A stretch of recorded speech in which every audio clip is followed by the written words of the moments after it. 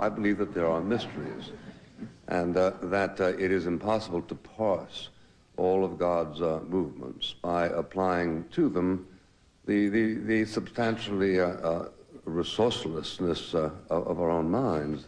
I don't, I mean, ask me a simple one. Can I account for the 5-year-old who, before we finish tonight, will have fallen in from a rooftop and be killed?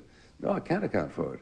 On the other hand, I don't think that the abundance of incidents of that kind are sufficient grounds for rejecting revelation. Well, I'm not sure I would either, but I'm not sure that that addresses the question. But let's move from the theological to the scientific, which is what Michael suggested I could do. I'm trying to figure out now what it is about evolution that you find so intellectually challenging, that you reject it. Every single major scientific development over the past many decades that could have demonstrated that evolution was fundamentally flawed, every one of them proves quite the opposite. You all remember Gregor Mendel's bean experiments, and in terms of experimenting on inherited characteristics. We all studied that in high school. Carbon dating that shows that the Earth is billions of years old. Had it proved that it was very young, we would have had many evenings at the bar to discuss that. And even DNA research that shows that the DNA in chimpanzees and gorillas and humans is so close to being the same that we must have had a common ancestor. With all this evidence on one side, what line of science contradicts those powerful lines in support of our argument? Well, what is in my judgment has happened is a rejection of the materialist explanation of everything that has happened. At the time that Darwin spoke, he seemed to give us a facile explanation for a lot of phenomena which we couldn't otherwise explain.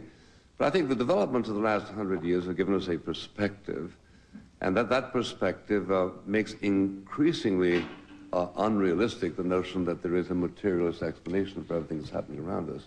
Remember that you're saddled with some heavy baggage. Mr. Dawkins says, we have a prior commitment, a commitment to materialism. Well, Mr. Dawkins isn't here, so we're not yet saddled with him. Sorry? He's not here. We are not saddled with him. Well, I'm just asking you a question about science, which might make you more comfortable than the questions about theology. You better practice the excommunicative arts. Well, one final question. 15 years ago, before Pope John Paul II made his most recent pronouncement, he said this: "Sacred Scripture wishes simply to declare that the world was created by God." He continued, "The Bible does not wish to teach how heaven was made, but how one goes to heaven." Do you have any fundamental problem with that? None whatever. Well, neither do I. And I would once again offer you the same opportunity offered earlier by Michael to join this side and to separate the two kingdoms. Thank you very much. Professor Johnson. Professor Johnson. Professor Johnson, it's your opportunity to be, or opportunity, if you wish to think of it that way, to be interrogated by the opposition team. Who would like to start? Mr. Johnson, your career seems built on picking alleged fleas off of the dog of evolution, but when it comes down to picking the fleas off, you find they're just pieces of lint, not really serious problem for the dog. But you never seem to want to discuss your dog. So I'd like to talk to you a little bit about religion. Talk about Noah's Ark, for example. Do you believe that there were dinosaurs on Noah's Ark, at least baby dinosaurs? Or I don't make any reference to the Bible or biblical authority. I don't deal with that at all, and I really don't have an opinion about it. You don't have an opinion. Okay, well, let's say that this book, which is widely distributed in creationist circles and used in schools, home schools, and religious schools at this point, has nothing to do with me. Well, I'm going to ask you about why you don't do something that those of us on this side do. Here's a little picture, man and a dinosaur. Adam wasn't scared to watch dinosaurs eat because all the creatures ate plants and not meat. Now, do you think that's good biology, number one? I do not. And in fact, I have said on many occasions and have urged persons in the conservative Christian community to put aside the whole Bible issues, and let us ask the question, what is actually known from scientific evidence as opposed to materialist philosophy about the claims of evolution? You're a great lawyer, but you didn't answer the question. I want you to know, to tell us if you think that this is not so silly and dangerous kind of ideas to plant in the hands of high school students, that in fact the Flintstones are some kind of documentaries. Yeah. That's pretty dangerous. Yeah. The kind of thing, I haven't seen this, the kind of thing you're encouraging certainly is silly, just almost as silly as the work of Richard Dawkins. And is damaging. Professor Miller. And I mean that, you see, and the work of those who say that material processes can explain the entire living world. Go ahead, Ms. Scott. No, that's all right. Okay, I'm sure it will surprise no one. I have one more chart. And we have heard over and over again that there are gaps in the fossil record, there are missing forms, and it's been implied the only reason they could be there is because evolution is not the explanation. I want to show you a very famous gap.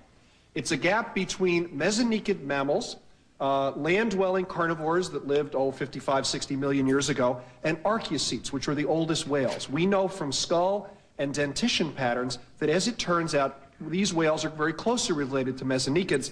And my colleague directly across from me, Michael Behe, once wrote, if random evolution is true, there must be a large number of transitional forms between mesonekid and the ancient whale, and much in the way that Dr. Berlinski has said, he said, where are they? Well, they're right here. 2, 3. There turn out to be 3 transitional forms, including a complete skeleton named Ambulocetus natans, which turns out to be an extraordinary intermediate. And here's the point that I want to ask you. It turns out that all these fossils are found in the area where the Indus River empties into the Indian Ocean. They're all in the right sequence, and furthermore, they form a transitional series. Now, here's what I want to know, Phil. You keep saying, where are the transitional forms? Paleontologists dig them up. What's the matter with them? Here's what the matter is. The most important point to me is that the fossil record is most conclusively un-Darwinian just where it's most complete, in marine invertebrates. And that is why it is shocking that one finds that where it's the most incomplete and where the imagination can have free play, that's where you get the examples. We don't know that these form a transitional sequence at all, and you don't know how it could have happened and by what mechanism. And if you do, I wish you'd publish the paper on it, because I'd love to see it torn to bits. Hang on for a second. I don't want anyone to miss the point. Dr. Behe said, where's the transition?